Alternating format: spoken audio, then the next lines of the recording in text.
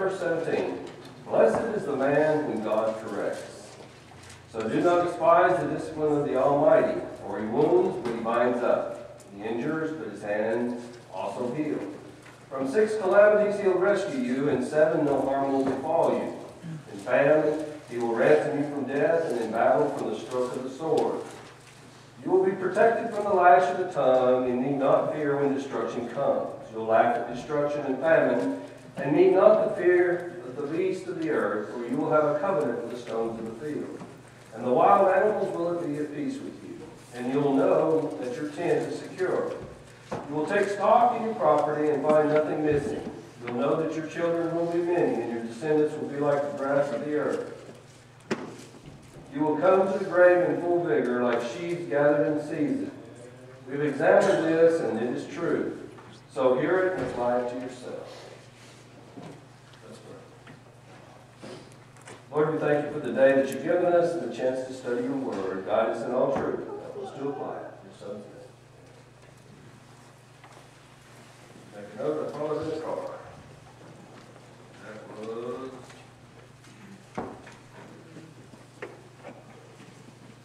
Okay, we're beginning the new quarter. We finished up our book on study of Elijah last week. This week the text is going to come from what they call the books of poetry. I've heard them called other things, but books of poetry is one way to look at it. That's basically what we're going to look at, is some things related to that. We're going to look at some selections from Job, which is about man's suffering and God, and how that all goes together. We're going to look at some selections from Psalms that David and others wrote in forms of praise and ways to glorify God. We're going to look at some Proverbs, which is the wisdom of Solomon, and some others in there. We're going to look at some things from Ecclesiastes, which are some warnings from what is referred to as the wisest man in the world. And then we'll look at a couple of excerpts from Lamentations, which talks about the misery that sin produces and how the end results causes that kind of a life for a person. When we look at this literature, we need to understand it's about flowery language. That's the way I wrote it. The writer didn't do that. I call it that because it's basically, it's full of imagery. It's intended to make things kind of come out at you and to emphasize and just those kind of things or whatever there. Figures of speech. A lot of times you'll see it in Psalms in the Bible. You'll see it in prayers. You'll see it in poetry and the way they write their poems and everything. And basically it's intended to basically just to bring out provoke some thought or praise, because it's intended to kind of emphasize something when it's written that way or whatever. I've got a note down here that says, I am not a poet, and I know it. Well, I was thinking this is not engineering. And in parentheses, it says, I'm an engineer. Thank you. This is not really up my alley. As a matter of fact, when we have our Valentine's thing over there, I do real good at the cooking. When it comes to reading that poems and all that stuff, I said, y'all handle that. I did. Well, actually, I won it 2 years in a row. It's time for me to give it to somebody else. Anyway, but when it comes to poetry, everybody knows, and then they look at me and I'm going, don't look at me. Ask my wife. She will say she's never heard anything from me. If anyone did a song that I could do on a remake, or what do you call it, with a mixtape, it didn't happen. Because somebody else had to come up with it. I didn't. That's just not me. So hopefully we'll get through this. What I'm trying to do is to kind of look at these things and the emphasis that is being brought out in the lessons that we're going through, and look at those, because the idea is to make it in something that impacts us and provokes thought and all praise for God for who He is or whatever. So we're going to look at those things, and I'm going to try to get us to that particular point. One of the things I want to point out before we do that is this. The Bible is inspired, and the writings are inspired, but sometimes the things that are said are not true. Okay? For example, we have quotations of people saying things in the Bible that were inspired to write it in there that we know very clearly by the context that they were wrong when they said it, and they were even brought down for it, or chastised for it, or whatever. So there are some things that are said in the Bible that are not true, even though it's inspired. But if you look at the context, you should be able to understand what is God's being said and what's not. An example of that, went through my mind, what was it? Job's friends. Well, that's the first one we talked about. That's the reason I bring it out. It's because this speech, this thing that we see here, this poem that was written here, is written by one of his friends, and it's obviously from his point of view. And as we go through that whole book of Job, we see that he's half right. And the part he's right about is because why? What's his view? Man's view. So he doesn't see the other half that we see in the first couple chapters and what else is going on beyond what he can see. So a lot of things that are written, and this is a perfect example of those kind of things. Another the one that came to my mind is the whole duty of man is to what? Who said that? Solomon. Solomon in Ecclesiastes, after he started the book of Ecclesiastes. Maybe we'll touch on it. I don't know. There's a couple from Ecclesiastes. But that's not what God said. It is a true statement, but that is not the whole duty. You go to Genesis chapter 3 and 2, the whole duty was to trust God. Just put yourself in sense. Now, what Solomon says is a part of that. But God said, all I want you to do is trust me. Don't trust yourself. You go to Romans chapter 1, and you ask Paul what the gospel is and the whole duty of God man is. It's all about faith. Put your trust in Him. And from the beginning to the end of the Bible, that's what it's really about. And there's a million things that go into that. So when Solomon said that, even though it was a true statement, that was not the whole duty. The whole duty was to just fall in God's hands and let Him take care of it, which included that. Okay. So I'm just using those as an illustration to make us understand that as we read these things, there are things that are good that we get out of it. We need to understand the context it comes from. All right, with that said, let's move on. All right, so we're starting off in, what chapter is this? Chapter 5. Chapter 5, starting verse 6 to 17. New King James says, Behold, happy is the man who God corrects. Is that correct? Make you happy? When you got corrected, were you happy? Raise your hand and cheer and say, yes, that makes me happy. No. So we got to get a little deeper than that. A little more context than that. Happy is the man whom God corrects. Does God's discipline make you happy? If you say yes, I'll say okay. If you say no, I'm going to say okay. Because the answer is it fun and exciting? No. Does it bring about contentment? Should. Possibly. Should. Maybe. You know that Sometimes. You know that you're His. You know that you're His. How about blessed? Does it make you feel blessed? Yes.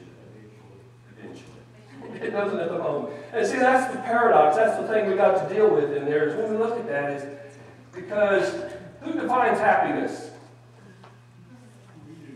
Bush beer. I go through all the commercials. They define happiness. Have you watched a commercial lately?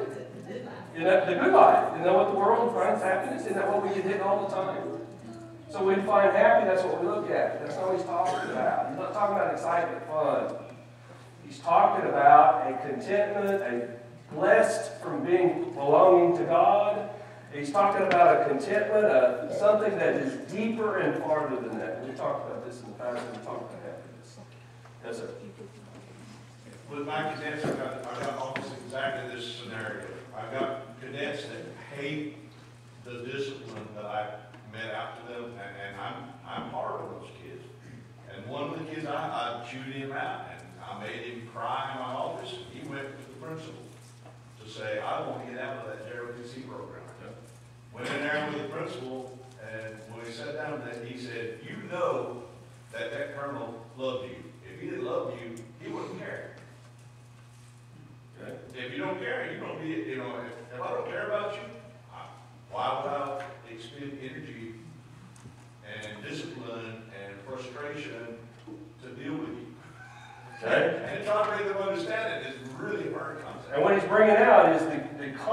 concept of discipline, even in our world, is mixed up. Because when we talk about discipline, most people associate it with the word punishment. Punishment is a part of a discipline sometimes, but discipline is different than that. One thing he brought out was this: discipline demonstrates that a person is loved. If you don't love them, you wouldn't take the time to do it. You wouldn't exert yourself or get yourself in the middle of it. It has nothing to do with you. You could care less. I worry about me. But if I care about you and I want an outcome from you, discipline says that I care more than just like you. Like you, okay, you're a friend. If that's what you want to do, okay, whatever. You know? Do we have people we do that with? Sure. That's the way you want to live your life? Fine.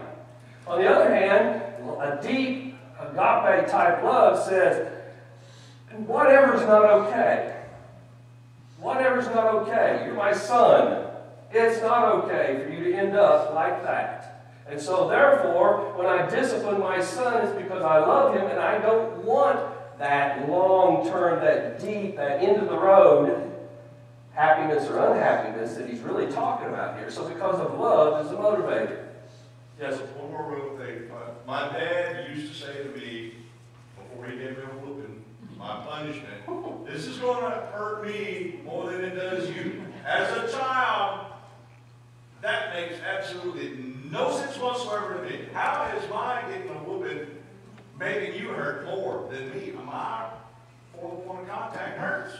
Yep. And we never believed it, did Until we? I became a father myself and had to pay that punishment. Now I understand. All right. Another thing discipline does is it provides boundaries. It says this is okay, this is not okay. And by providing boundaries, it's going to bring happiness. Maybe not fun, because within those, outside those boundaries may be fun, exciting, as all the commercials will tell you. But true happiness is found within a certain set of boundaries. That's why we draw those boundaries for our children. It's probably the best way to understand this, is like we pointed out, is with our kids or whatever, is because when we do that, it is beneficial to them and it helps them to have a long, happy life. Now,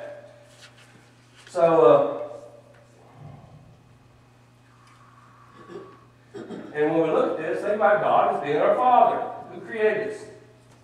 God did. When He created us to be like who? Him. If we're not acting like Him, and we're not created to be different from Him, things that we do that are outside of that realm will not bring us happiness. They might bring us fun for a moment, but then the end result comes up. You wake up the next morning. You know, the end result comes around. All right, so even though we can see a value, does anybody want it? No. Even when we're wrong, we know we probably ought to be called down or disciplined or whatever. We're not going to volunteer, right? I've never seen a person volunteer and say, oh yeah, I was wrong. Chastise me. Doesn't happen. That's because suffering is suffering no matter what. No matter how short a time it is, it's still suffering. So you don't volunteer. All right? Instead, what one should do when God disciplines us is what? Accept it and do what? Make a change. Make a change. All discipline, when we discipline our children, is to do what? Because we just love it? Sometimes, maybe.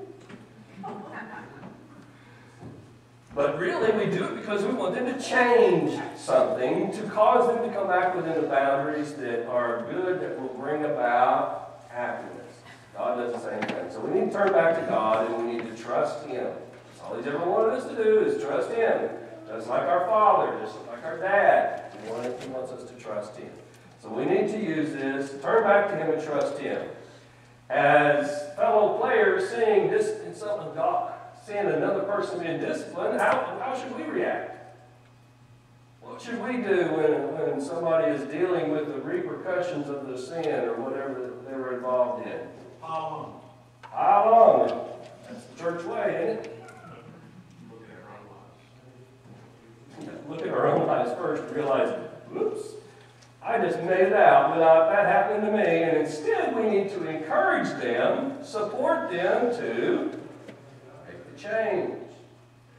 And many times, as was pointed out, and I think it's a valid thing, we have a tendency to pile up. We have a tendency to say, well, you got what you deserve, didn't you? Serves you right. How many expressions can I quote that are related to that? What could I have done to prevent this? What's wrong with me that I didn't help? That's something we should be doing, is asking, what can I do? As a matter of fact, the Bible talks about to correct a brother or help a brother to change. It talks about how great a value that is. But a lot of times we do that in the way that we come on there and we pile on, you know, ostracize, talk down, talk about it, do all kinds of other things. So we need to be one that's there that's supportive and encouraging. Actually, the gentleman here that's quoted, that we're reading about here, that's what he thought he was trying to do, in a way. But he was also kind of piling on, and the things he was saying was kind of digging, because what he was saying here is really not true for Job's case. God was not disciplining Job. But we are talking about discipline today. So we're not talking about the actual situation of Job. We're talking about discipline. But that's what he thought he was doing, even though he really wasn't. Instead, he was just poking and saying, you got a problem you need to fix. And that wasn't being helpful. So we need to consider that. Is there a difference between discipline and punishment? Absolutely. Absolutely. Punishment is justice for a wrong. Punishment is a justice for a wrong. That's important because is God just?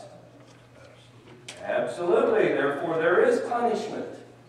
However, discipline is an action to cause a change. Is God loving? Absolutely. Now we got two things that kind of contradict each other here. This is where the problem comes in man's mind. But you see, God is, when He disciplines a person, it's about to bring an action that causes things to happen to an individual, to cause them to rethink what they're doing and to come back within the boundaries or the confines that He's given them. Okay? Does God punish? Yes. And sometimes there is a punishment involved in that discipline, just like in our children's lives. And sometimes the discipline includes a punishment, does it not? Yeah, sometimes it's not really much of a punishment as much as it is a restructuring of their life to kind of get them to say, okay, I will go that way. You know, and we do that too. So there are both. The fact of the matter is punishment can be part of discipline, but it's not necessarily what discipline is. Discipline is more than just that. The fact of the matter is God is a just God. He's also a loving God. Today, the emphasis on discipline has to do with the fact that He's a loving God and trying to get us to change our ways before we have to go, and there is that final eternal punishment. So that's what He's trying to do. All right? Goes on and talks about the discipline of the Almighty.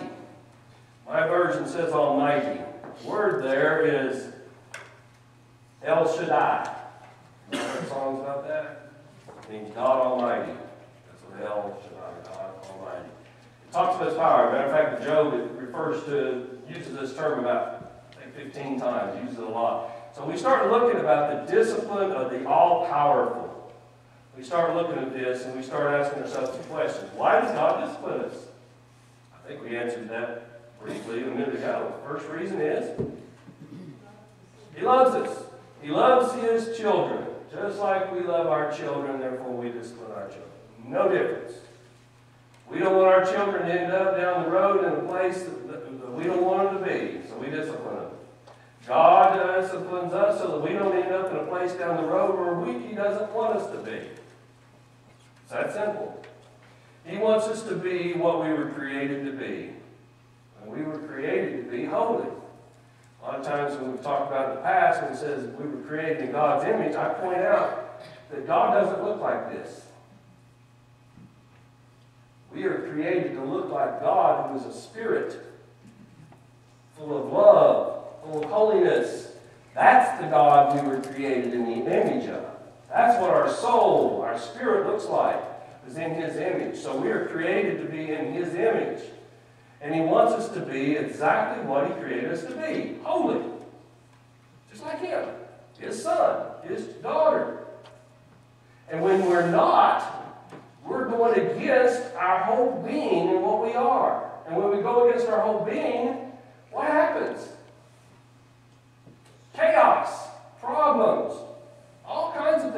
we don't live as the person, as what we are.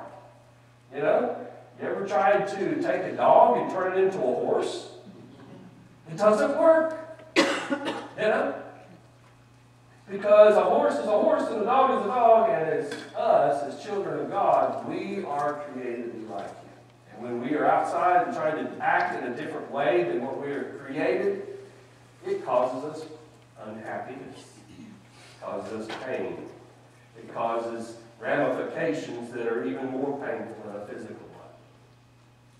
So we need to understand that. The purpose of discipline with punishment sometimes is to cause change or repentance. One of the things I think about, and I'm going to ask a bit how God disciplines us next, but one of the things I think about is all through the Bible, when, look at the children of Israel, God's physical people. When they drifted away and they came outside those boundaries, what did God do? He brought them back, or no, He didn't bring them back, but He gave them a reason to go back. You know, He didn't say, here, and drag them kicking and screaming over here. He said, okay, fine. Cut off the crops. Brought in the neighboring enemy. Brought in famine and plague and all these different things. As a matter of fact, in Leviticus, that's the next question, I guess. How does God discipline us? Well, He tells us. In Leviticus chapter 26, He says, if you don't live within these boundaries, here's what's going to happen. And He goes through a whole chapter of how He's going to do this, and if that doesn't work, He's going to do this, and if that don't work, He's going to do this, and just on and on and on and on. And Jeremiah quotes Him later on by saying that He brings sword, famine, and plague. Matter of fact, I think He mentions it multiple times. I think 30-something times in the book of Jeremiah, after they've already on the precipice, on the end of Israel. You know, Israel's about gone. He says, God's going to bring both justice and discipline upon you through sword, famine, and plague. On Wednesday night, we're studying Revelation. Revelation chapter 8, I think. 6, 8. Talks about God bringing sword, famine, and plague upon them. First in the first century, as we're looking at Wednesday night, and also into the future and all other applications. God uses this method in this world in order to cause us, first of all, to get back in the bounds, to change. Ultimately, that doesn't work, what happens? We reap the repercussions and we end up with final punishment. That's what He says over and over again. In the case of Israel, here in Leviticus, He's telling them, here's what's going to happen if you get out of these bounds and you walk away from me and you don't do what you've been called to do. And we see throughout Israel history, He does that over and over again. And then Jeremiah, at the end of Israel's history, pretty much, Jeremiah is saying, yep, it's about to really happen. Sword, famine, and plague. And he goes on to show, and Jeremiah, I think it is, also how He uses that throughout the world, not just on His people. So we see that these are the things that God uses to discipline us. In this particular text, it says He wounds us, He injures us, but He also binds us up and heals us. Why? It's not punishment. It's intended to be discipline. He wants to do these things and cause these things to happen to make you think to come back, but then He's going to heal you, make you well. It's not permanent. He brings 6 calamities or disasters, but it says He's going to protect you from the Sabbath. It's intended to bring about a change. He's going to bring famine and sword, but it won't bring death. Pain, yes. Death, no. Why? Because what we're talking about here is God disciplined our lives. All right? Now He also goes on and tells them they don't have to fear destruction. Why? Do what? Because He's with them. That's right. He will rescue them. The destroyer, He's not the destroyer. Satan is. He's the rescuer. And that's what He says. He's there to rescue you. He is there to restore you. Because in discipline, it's not about the punishment for the crime. It's not about justice. It's about change. And God disciplines those that He loves. His children, His people. That's what we're talking about here. Because of discipline, He wants us to change. So He turns around and He'll take those things, and ultimately He's there to rescue you. Ultimately there He's to restore you. Even though there will be much pain and suffering to get you to change, it's not the end. Because it's about the change. That makes sense? That's what He says in all these verses that we just read when He starts going one example and then He turns around and says, yeah, but you don't have to worry about it. Yeah, you don't have to fear it. Yeah, you don't. I'm sitting there thinking, fear? You just got done saying that you're going to do what? I don't have to fear that? Yeah, but. And the but is, on the end of it is, He's not there to bring justice. He's there to bring discipline. And we need to look at just the discipline in our lives that way. And He's wanting you beforehand so that how you can avoid it. Absolutely. As a matter of fact, that's one of the reasons we have this. And all these examples have been ahead of us. I mean, what is history good for? Nothing. A warning. You know, I mean, even historians say we're doomed to repeat it if we don't study it. I mean, that's in the secular world. We have the warnings. We have the things that say, look, here's what happens when you go your way, and here's what happens if you go my way. So we have all that.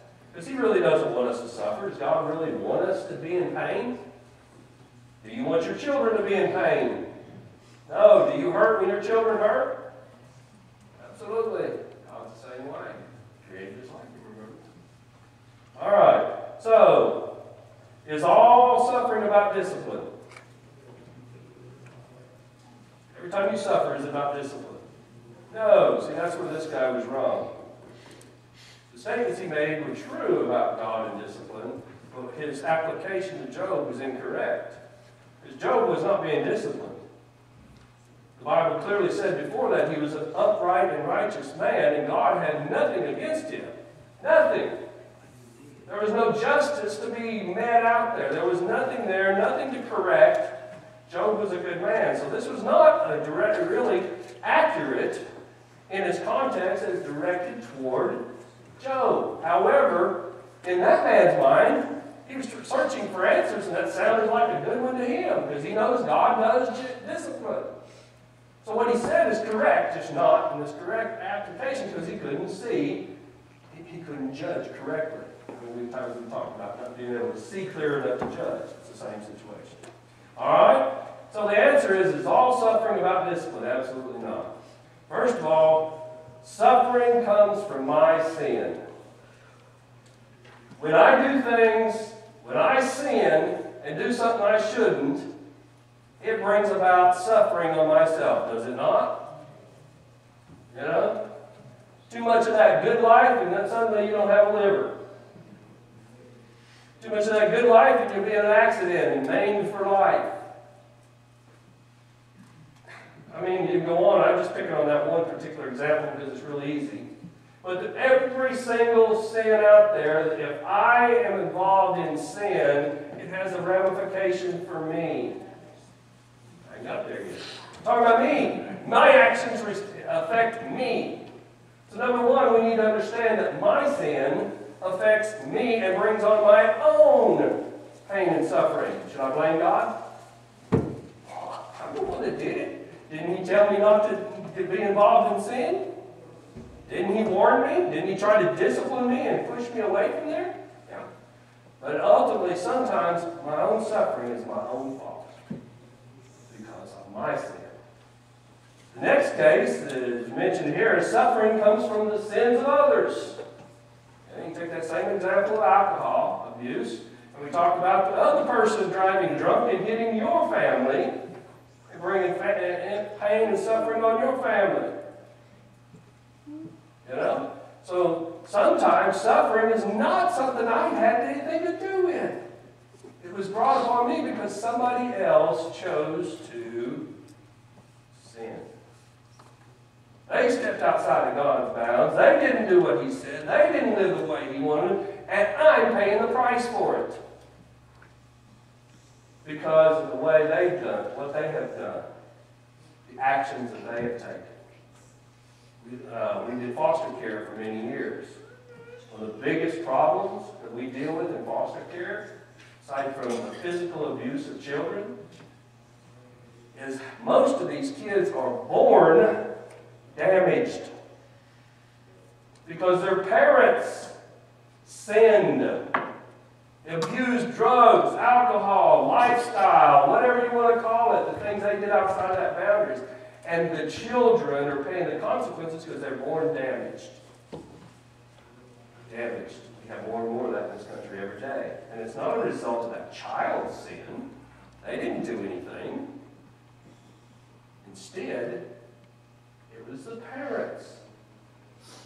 You know, with fetal alcohol syndrome. Some are born addicted to drugs when they're born and have to be dried out before they're even old enough to crawl. Some of them don't even make it. That's when the child's fault. But it does go back to sin. Everyone else's sin. Okay? So, suffering in my life comes about because of my own sinful choices. Sin in my life, suffering in my life comes about the sinful choices of others. Sometimes it's neither one. Sometimes I happen to be in New Orleans when a hurricane came through. Sometimes I happen to be in Chattanooga when a tornado came through. Sometimes I happen to be in Mexico City when an earthquake happened, or Haiti, or wherever. Nobody did anything there, it appears. So what's the problem? What caused that? Any ideas?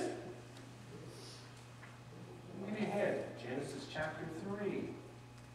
What happened in Genesis chapter 3? Mankind sinned. Mankind made a decision to go away from trusting in God and decided to trust themselves. The sin of Adam. It's referred to in Romans and other places. The sin of mankind basically choosing to reject God at that moment took us from what kind of life were we living in? Paradise. Perfect. Did you have any earthquakes? No. Did you have to toil and sweat just to eat?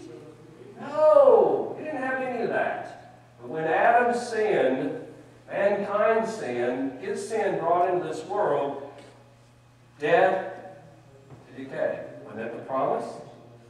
And Satan said, you're not really going to die. But isn't that what God said? The minute you do it, you will die. When he talked about dying, he was talking about dying spiritually, he was talking about dying physically, he was talking about the world you know it is dying, dead, dead, dead, dead. Everything would be as in, I think it's second law of thermodynamics, no, it's the first. Basically it says everything's going to death. It's decaying.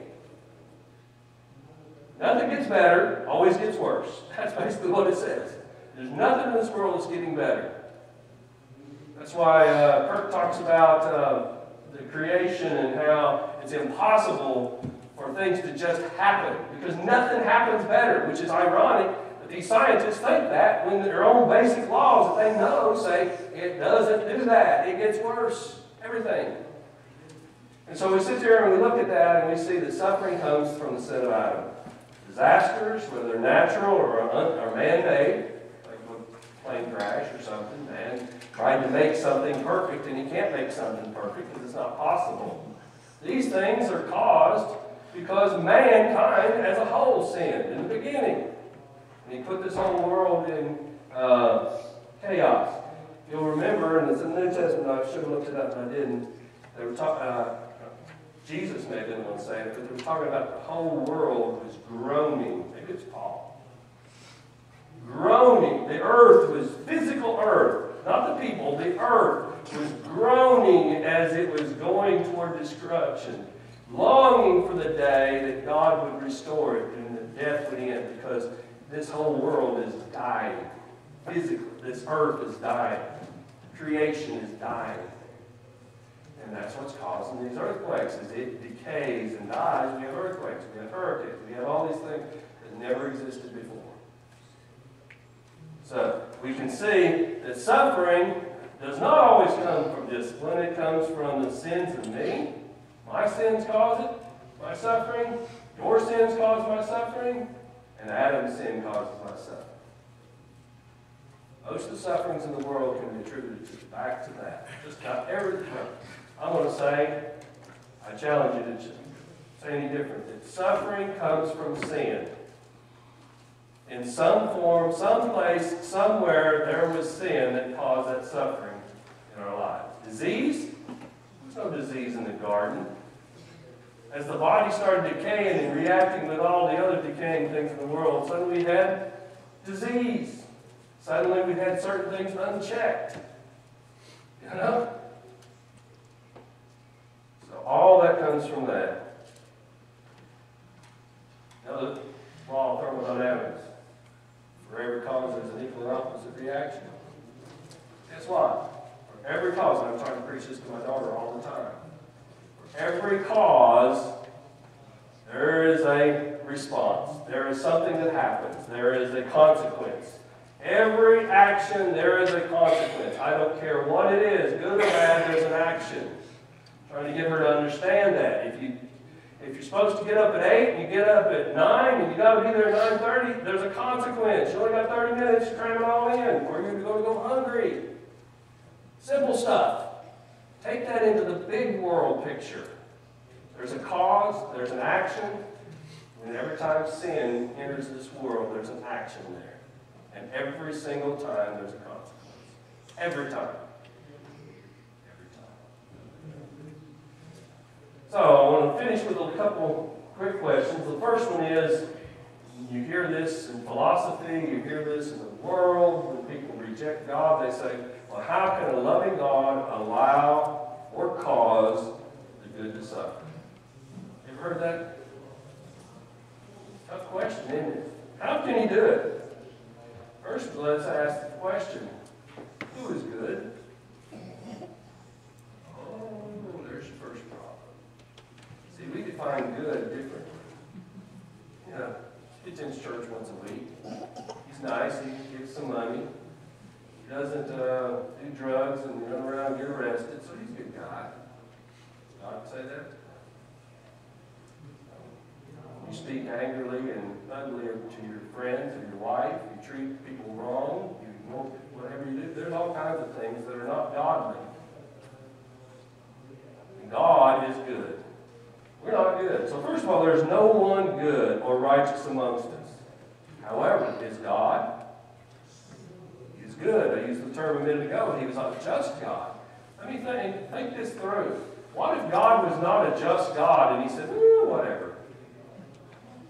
How would you feel if the person who killed your spouse, friend, whatever, child, whatever, got away with it because there is no justice? Would that be right? Would you believe in a God that didn't believe in a justice and making things right? No. It would be chaos. There is a right because God is right. There is a just because God is just. And you want him to be, believe me. Just not with you. You know, we want to be just with all you guys, but not with me. You know? That's the problem. The next thing is, God does not do evil.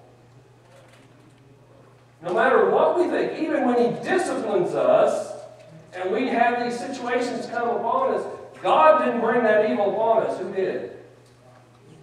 Satan. How does it take place? Give you a hint. Job chapter 1 and 2. Satan is there challenging God says, okay. In his case, it's Job, was a righteous man. He said, test him.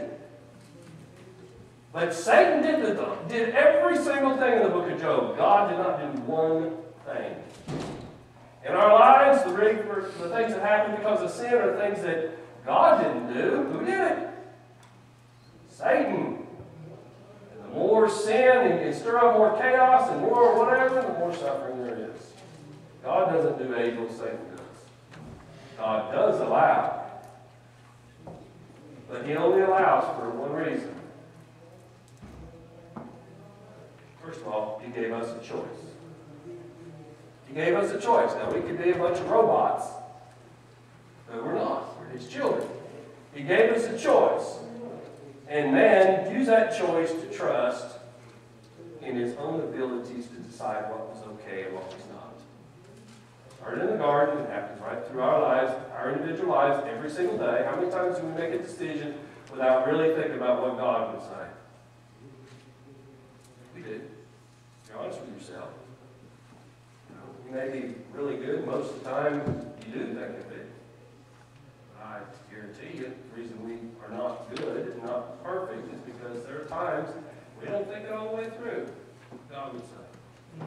So God allows these things to happen as a ramification for the choices that He's allowed us to make. It's not that He allows it because He likes to see misery and suffering. He allows it because He says, you decide. So when we want to blame somebody for our circumstances, who do we blame? Me. Me. I'm sorry. My uncle has cancer. My mother died of cancer. None of those was something that I would wish on anybody. It's a result of sin in the beginning. It caused all these things. Does God love it? No. Does He allow it? Yes. Why? Man made the choice.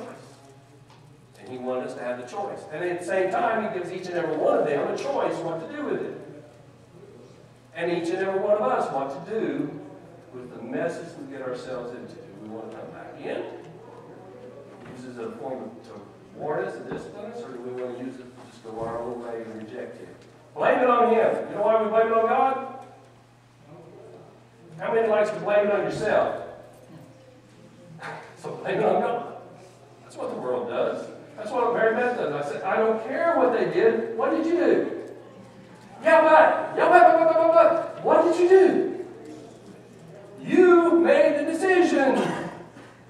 That's the problem we have here. So when we look at suffering and things in this world, it's because God gave us a choice and we made it. And the last thing is this: can God change the outcome of sin and suffering? Yes. El Shaddai. All powerful. Does He always? No. Can He? Absolutely. That's why He tells us to talk to Him, tells us to pray to Him, whatever. He can do anything. Somewhere in there, He's got a lot of things to deal with. He's got to deal with justice too. The good news is, when it comes to justice, He's already solved that problem in my life. Justice has already been met. Okay? So now you can concentrate on love. You know? And so that's already been met for those who are willing to stay within the boundaries that He's trying to draw. Try to live with the life and trust in Him.